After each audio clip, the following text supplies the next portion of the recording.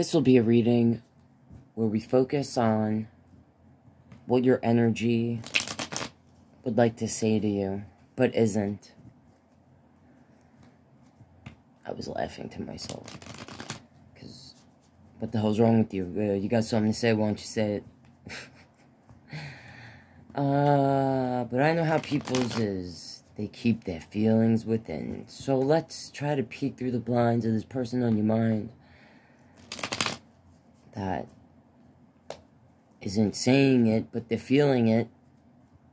I want to know, what are they feeling? What are they thinking? What's going on in their weirdo brains? Why won't you share with me? Okay, let's see. Let's peek through the blinds of the person on your mind. I want to know, what are they thinking and feeling that they're not expressing, verbalizing. So tell me please, something. Oh, 8 of Pentacles. That's work. That's the work. Oh, they're feeling a lot. A lot came out here. I see the World. I see the 10 of Cups. I see the Page of Cups. The Knight of Wands. The 10 of Swords. The Queen of Wands. Okay.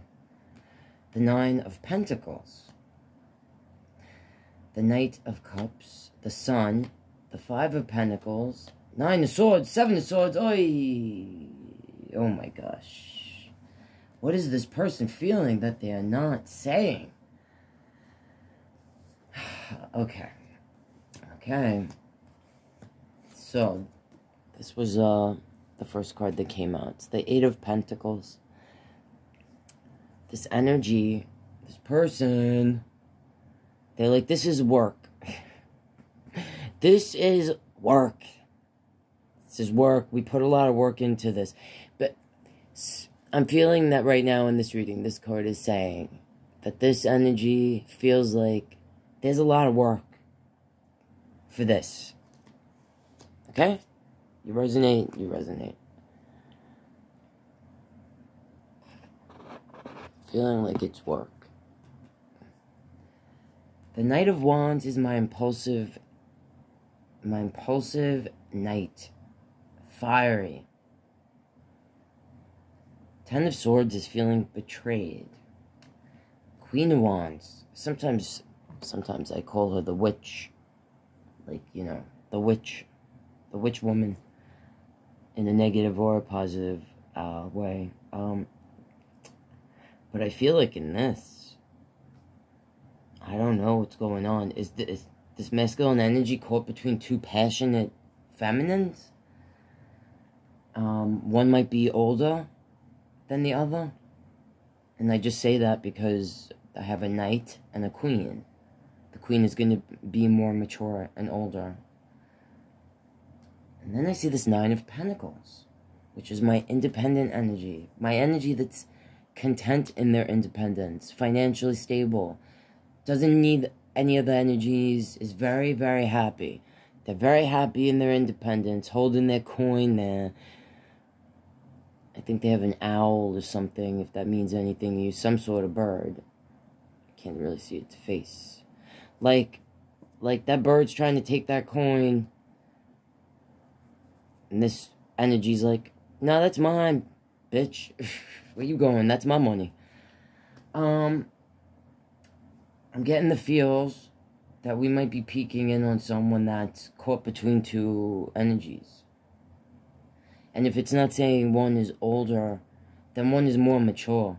And both are very passion-driven with this wand energy.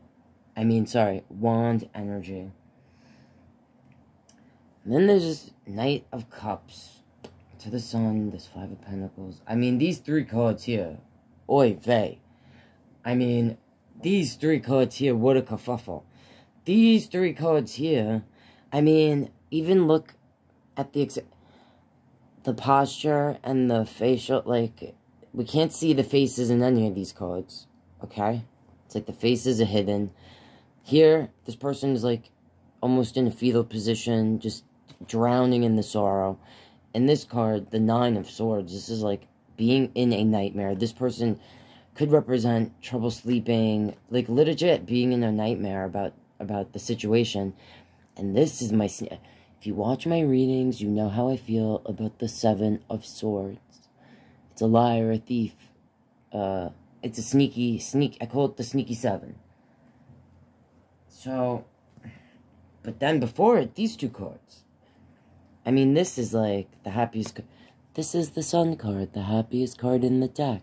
If you watch tarot, you've heard them say that before, you'll hear them say it again. This Sun card, I mean, this energy in this card is just like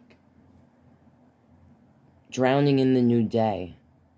I feel like saying, just the is looking at nothing but the light, but the goodness.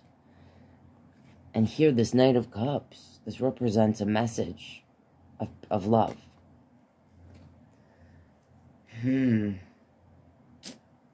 Well, I'm gonna say this is for, if you're finding this, if you're resonating, I don't know if you are this energy, or this energy.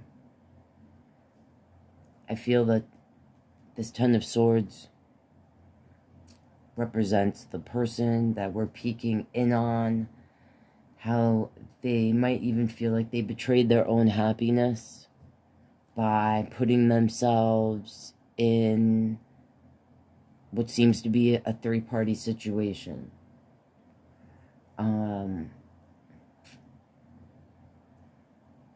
I don't know if the fact that the person in this card is facing this Queen of Wands, the way this Queen of Wands is looking, and I almost want to say, my gut tells me that the person that we're peeking in on might be leaning towards, if they're choosing between two people, leaning towards the Queen of Wands, as opposed to this Knight of Wands. This could be suggesting that they're going towards the energy that is financially more independent. I just felt like saying that, because this is a Nine of Pentacles, although it represents the energy that is content in its independence. That, like I said earlier, doesn't need anyone. Not only doesn't need another person, masculine or feminine, to fulfill them emotionally, because they're quite content and happy as they are, but they're financially able to hold their own, okay? That's what this card is about. Someone that's financially stable. Even in this card, I'll say, like, separate from a love reading, just, you know, just the Eight of Pentacles in itself is the card of work. Something that we put a lot of work, time, effort, that we've watched already build and grow. And I feel like this is representing how the person we're peeking in on is viewing the situation, which is, it's work. Like, this is work right now for them. So if you haven't heard from them, if they're not as communicating in a way that, like, you're used to, or they normally would, it could be because they are focusing on what they want to put work into. If they're caught between two energies, if you're the energy resonating with this, like you are the person caught between, then maybe that's how you'll resonate. I'm feeling like this is suggesting that the person I'm peeking in on has made a decision about the happiness, like what is going to fulfill them towards the new day of complete bliss, happiness. The Sun is about, sometimes they say the Leo energy, but that's mostly because, like, everything revolves around the Sun. It's, like, all about them. This could be saying that their choice is all about them and their happiness, what fulfills them. But I feel this is saying that the person I'm peeking in on, which is also this energy here, I feel that is deciding, like, the path they want to take, with who. And I'm feeling like it's this Queen of Wands energy, because even it's like this flame in the hand, this orangey glow flame of light. It's like the sun in this card, as well as this energy facing her. And I'm feeling like this is representing how the person feels, that they know they're leaving someone in the cold. They're hurting someone by doing this. It actually is making them lose sleep. They're in a nightmare about it. They don't like the way they feel. And they feel like they've been sneaky, or if this is like, because I'm not feeling that this is married people. That take what resonates, leave the rest. If it doesn't fit for you, maybe it's for someone else. But if you're resonating so far, I feel like this might be like a situation where, I don't know if these energies necessarily know about one another, but I don't feel like it was imperative that they do.